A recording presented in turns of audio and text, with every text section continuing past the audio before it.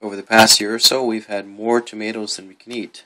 Purple ones like this, and Romas, and little red ones, yellow ones, and orange ones, and they've all come from rotten tomatoes. So today I'm going to show you how you can take rotten tomatoes and turn them into more tomatoes than you can eat.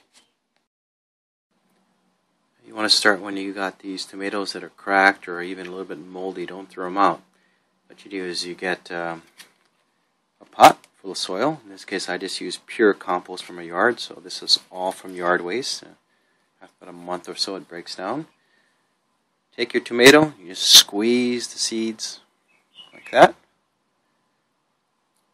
and cover them up a little bit, so you don't have to do much more than that. And that's it. You just water that daily. In about a month or so you start seeing little tomato plants like this or like that. Just keep watering them. You might have slugs and other things eat away some of these, and some of these might die, so you end up with really just having a 2 or 3 grow up to be a little bit bigger. And when they get to this size, then you just stick them in the ground. And a couple months later, then you start getting lots of cherry tomatoes. If you grow it next to a fence, then it can grab hold of the fence, and all you need is about 7 to 10 of these plants, and you'll have more tomatoes than you can eat.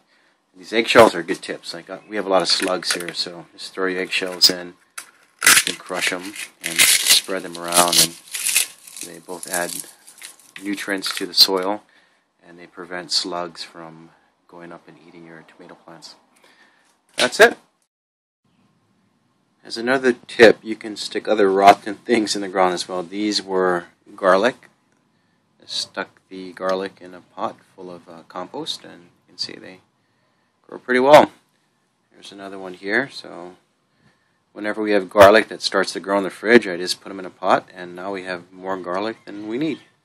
Done that also to ginger and potatoes and eggplant and peppers and lots of other things. So instead of letting it go to waste, try and plant something that's a little rotten in the fridge.